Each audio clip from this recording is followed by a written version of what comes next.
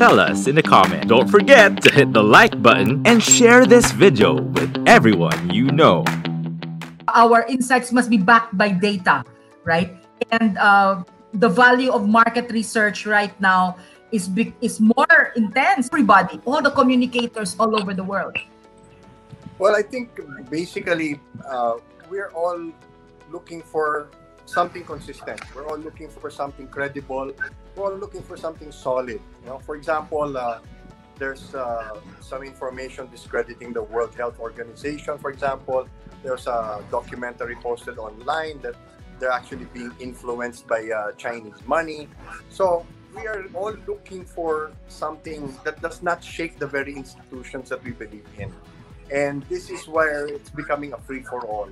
And I think you raised a very good point, because that's part of the credibility aspect of communicators and the sense of responsibility, because they must be sensitive to the audiences and making sure that they, first of all, get the truth.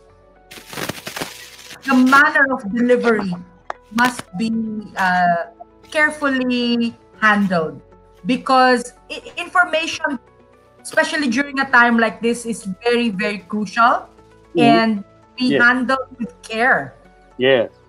And also, go ahead. To add to that, whether you speak in English or in Filipino, kailangan parating malumanay.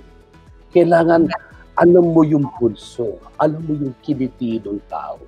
Pag ang tao, tinrato mo ng mas mababa sa'yo, may problema ka na. Okay, so maybe that's where social media came in to fill up this vacuum, because people were looking for news. But it's so sad, because if you depend on Facebook for your news, it's like depending on Disney for literature, right? It's so wrong. There are so many things wrong with that. So what happens now is, well, there is a need for news to be relevant, news to be exactly informative, to tell us the things that we need to hear, or to tell us what we cannot have. Okay, so for me, I think it was highlighted that the media was so different in each of the era. I mean to say the media during the time of the martial law, to the time of the EDSA revolution, to the time of the 2000 year, and to the time of the internet, which is around 2006 to 2010. All of those changes are different from one another. It's because of the difference in values of the Filipino people. It has degraded from the time being martial law, which was an active values. From the time of the EDSA revolution, it was a very freehand values, so nobody defined it explicitly, and nobody claimed what should be done, what should define a very independent nation. So all those values are all conflicting with one another. During the time of 2000, we got the Y generation, so they're in the loose. So what is the Filipino all about? And then comes the internet. We have the social media, and then the more that everything is cluttered. And now that they have the new normal, they don't know any more of the values that we're talking about.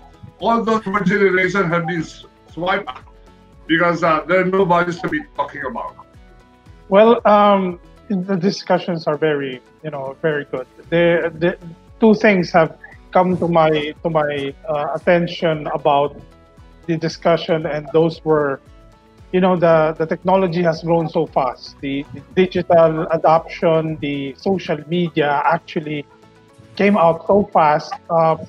Even the traditional media and news business really didn't caught up, and governments are almost literally caught flat-footed. The other thing is the commercialization. Just like Bill mentioned earlier, and Boyet, commercialization actually probably not the good term, but it's more like it really put the quality down. in a way, on the most basic of all, say, news as a feed. Because of that, I think, it really suffered. It degraded in a way, and somehow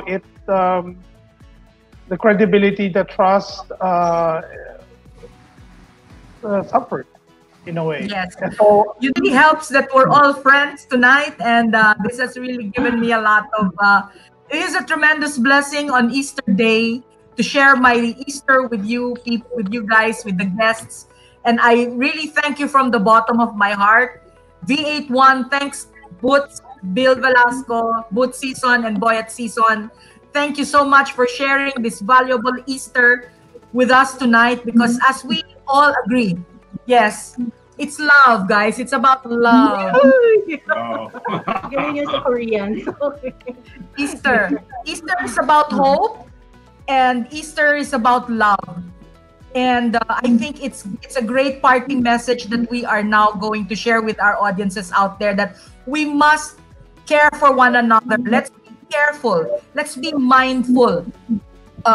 This powerful tool called the cell phone, can be used for greater good. And that makes each and everyone a communicator. When you have this tool, it's important that we use it with care, with a lot of respect, especially during this time of pandemic. And the power of communications is now the power that everybody has at their palm. Stay tuned for the next episode. Only here on V81 Radio, Manila.